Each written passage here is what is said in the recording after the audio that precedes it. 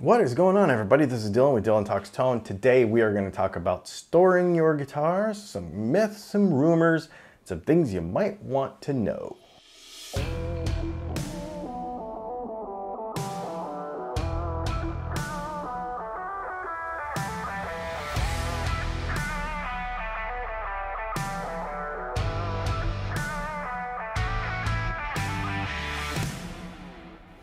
So this whole thing came up for me because, I've been living in a motorhome for 2.5 years, or about 2 years, and just got a place. And I had some guitars in storage that I have not seen for the whole time I was gone. They've been sitting in my mother-in-law's spare room closet. Haven't been played. So we're going to look at one of those guitars right now. And we're going to talk about a couple of things. We're going to talk about what affects a guitar when it is stored and what does not. And we're going to make some suggestions on what you can do, especially as the season changes, to make sure that your guitars stay in the best shape possible as humidity and temperature changes. And so let's chat about that. I'm going to show you this guitar. It's very cool. Cool story. This is my 1985 Fender Stratocaster. It's Japanese. It's one of those E-series ones from Japan. I think it's a Fuji Gen model. It's got a Kahler Series 1 tremolo on it. This thing is super cool. The trem is super rare, really cool guitar, and it's my first guitar ever. This is my first electric guitar that I had. Man, I was a teenager early, and my dad gave this thing to me, and I've had it ever since. Never wanted to sell it. The other really cool thing about this guitar is these pickups that are in this guitar are the very first Strat pickups I ever made at Dylan Talks Tone. So I want to do a video coming up actually where we make a new set of pickups and we put them in a guitar and we kind of play them back to back and see how they've changed, I think it'd be kind of fun. So this big guitar's been sitting in storage for 2 years. I have not touched it.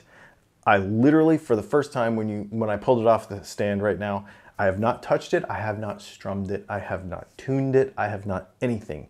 Pulled it out of the case, hung it up on the wall about a week ago. You've seen it hanging in the back of the last video we did. Now, let's look this thing over and see how storing it for 2 years has affected it.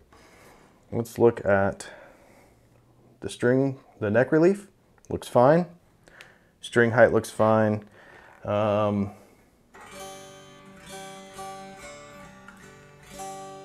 It's actually, obviously I need to tune it, but it's pretty dang close. What does that mean for storing a guitar? Myth number one, people want to say that you need to detension your guitars when you put them in storage, when you ship them, all that kind of stuff. Here's the thing, a guitar is designed. The actual design of the guitar is made to have string tension on it. So when you release the string tension and leave it that way for a long time, bad things can actually happen more than any good things. Let's say we take the string tension off this guitar and we leave it. The truss rod is now pulling this way on the neck. Because the string this way on the neck, the truss rod is pulling that way and it's equalizing that tension, giving us our playing surface, our neck relief. If you remove all the strings or you remove the tension off the strings, the wood's going to go that way. Going to give you some crazy back bow. If you loosen, because you're going to say, well, let me just loosen the truss rod and I'll just let it sit, kind of loose, okay? If you do that, then the wood is left up to its own devices. And we all know that wood does not act the same way every time. And then when there are humidity changes, more than temperature, we'll get into that in a minute, humidity changes, the wood can move around and do what it's going to do, resulting in, I have seen, twists and various things that you don't want to have. And if the neck twists, 90% of the time, at least of what I've seen, you can't really get it back all the way. How do you combat that? You don't detension your guitar. Just leave the strings on it. Tune it up, put it in storage, leave the strings on it. Period. The end of story. It's not going to hurt anything. Not at all. You're going to say, well, I've seen bridges pull off and I've seen, yes, you have. So let's chat about the thing that affects guitars in storage more than anything else: humidity. On an electric guitar, it kind of affects it, but everything's pretty strong, you know, it's a solid body, etc. Let's move to an acoustic guitar, because those are way more affected by this. Oh, not this one. This isn't affected by anything. Okay, so here's my Breedlove. This is a rosewood back and sides, ebony fretboard, mahogany neck, spruce top. Awesome. Now, what is going to affect this guitar the most? Obviously, humidity. Humidity is the biggest thing. So here's what happens. It happens a little bit in electric guitars too, but way more on acoustics. So here's what happens with acoustic guitars. As the moisture goes into the wood, because it can, because you know the back of the wood is all raw, even though the top is finished. So the moisture can go into the wood because it occupies, let's just call it the space in the wood. Then it gets to a point where it can't anymore, and actually you'll see swelling. So like the top will actually raise up, your action will go up, the top will belly up like this. That's if there's too much moisture. Typically above 60% somewhere, you'll start to see things change in a guitar, 60% humidity and above. You get below about 45% humidity, and then you start to have shrinkage. This is where you start to have fret ends stick out. Now that can happen on an electric guitar also. You'll also have where your binding will start to suck in, and you'll start to have not cracks, but you'll see these little kind of depressions around your binding. You'll also start to see little kind of impressions in the finish, like on the grains of the wood, as the wood dries out, because everything's kind of sucking in to the wood as the moisture leaves it. And so it can affect it. Now here's the thing, if you let a guitar dry out, a lot of times it won't come back, because you'll start to get cracks, you'll start to get finish cracks, finish shrinkage, those sorts of things, and it will not come back. So it's very important to keep your humidity between like 45 and 65%.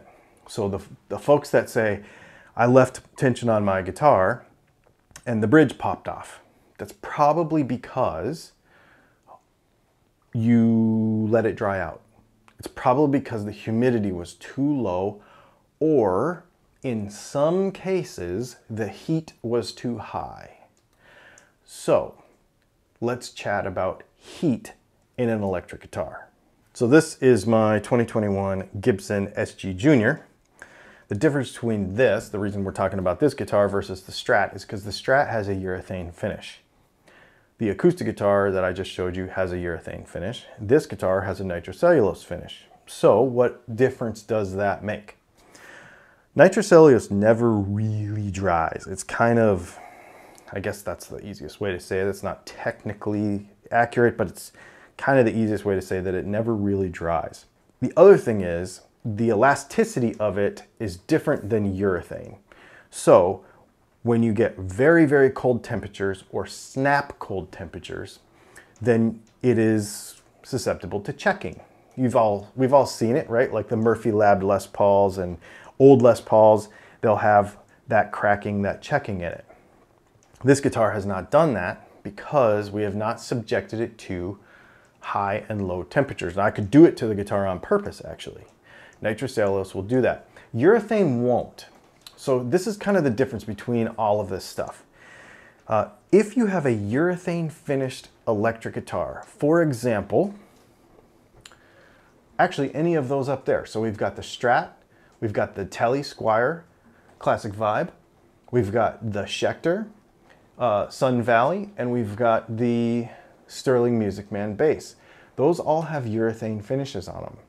Those are going to be way less susceptible to humidity and temperature changes. Do you remember a video we did a couple years ago where we took a Squire and we left it in my truck overnight and it was 20 degrees outside? We brought it in and it played fine and there was no issues and no finish cracks or anything like that. If we did that with this guitar, the finish would crack like crazy.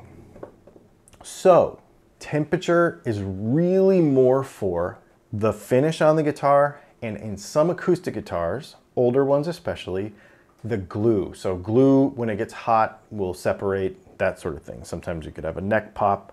So extreme temperatures for older instruments or instruments that have older processes like nitrocellulose finish, hide glue, all those sorts of things. Be way more cautious with temperature. Urethane and more modern instruments probably don't need to worry about temperature so much. The number one thing that'll kill a guitar is a too humid or too dry, mostly too dry, situation. So here's what I would recommend.